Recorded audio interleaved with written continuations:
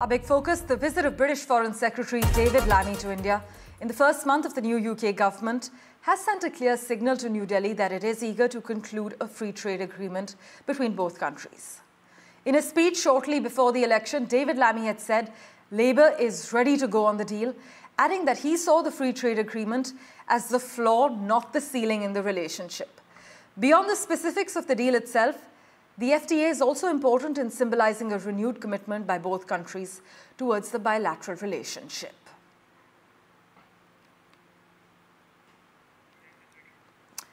For further clarity, we have with us Jayant Krishna, Senior Fellow from the Strategic and International Studies, CSIS, US.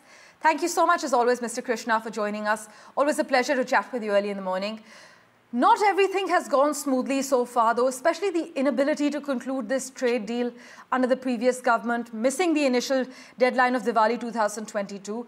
But realistically, sir, before the end of the calendar year, do you see a concrete FTA on the radar? I'm very optimistic. I see that happening, because a lot of homework has already happened with the earlier governments in India and in London and in UK. 13 rounds of negotiations have already happened. 14th round had commenced, but the elections were announced in both the countries. So I think there are few irritants which are still there. As far as India is concerned, India would like to see a greater access for Indians in UK, especially in IT, healthcare, and these kind of services, mobility issues I'm talking about.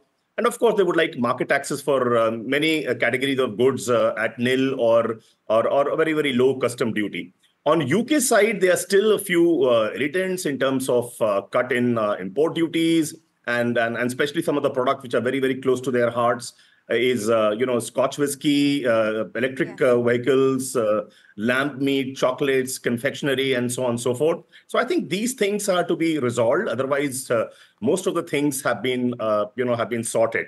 The mobility issue is talked about quite a lot, the visa issues and so on and so forth. Let me clarify that India is not expecting the moon. All India is saying is that there is a mode 4 of GATS, which is a general agreement on trade and services under the WTO regime. And what they're saying is whatever intercompany transfers are, allowed, those should be made easier, especially the Indian professionals moving to UK.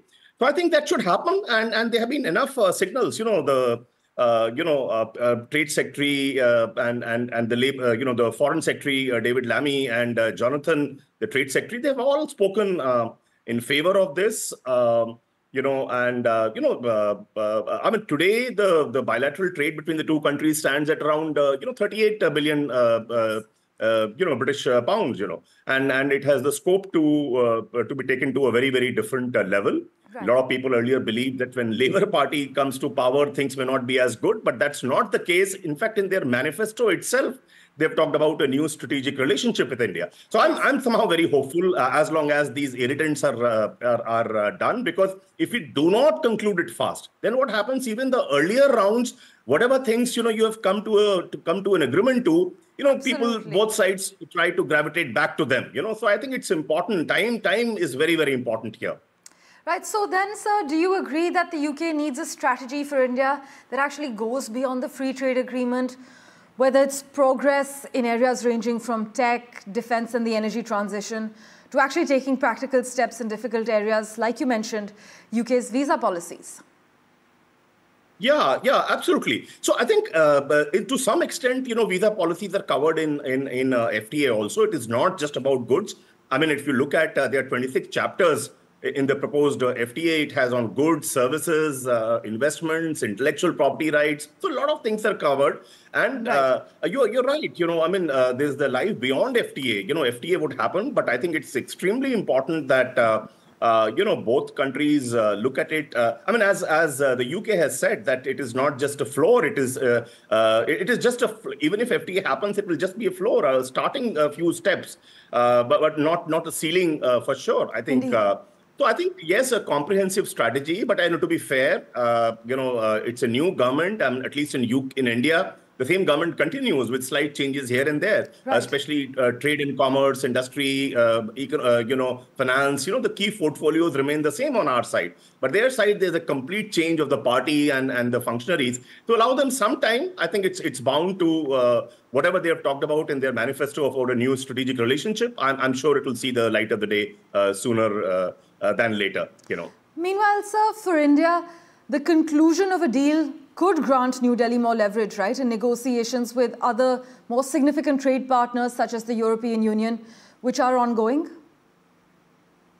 I would presume, if UK-India concludes, it will give us, better, stance and posturing on the negotiation table with not only European Union, but some other countries. Like with the US, for example, there is no FTA being talked about, but, Yes. there are a lot of trade irritants which remain between the two countries, So I think UK is, it's not all that small an economy. It's the fourth largest exporter, and the total goods of their exports, not to India, but all over the world, they add up to almost 855, pounds sterling.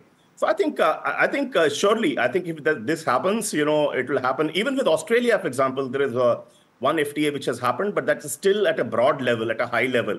I think the next level of detailing, to my mind, is yet to be done. So surely with EU, Australia, and no FTA with US, but a lot of other trade irritants, as I said earlier, they need to be resolved. So I think I'm very hopeful, Well, thank you so much, as always, Jayant Krishna, for joining us on The World 24/7. India is also watching whether the new Labour government in the UK has the means and motivation to sustain the previous administration's Indo-Pacific tilt, given its fiscal constraints and preoccupation with other foreign policy priorities.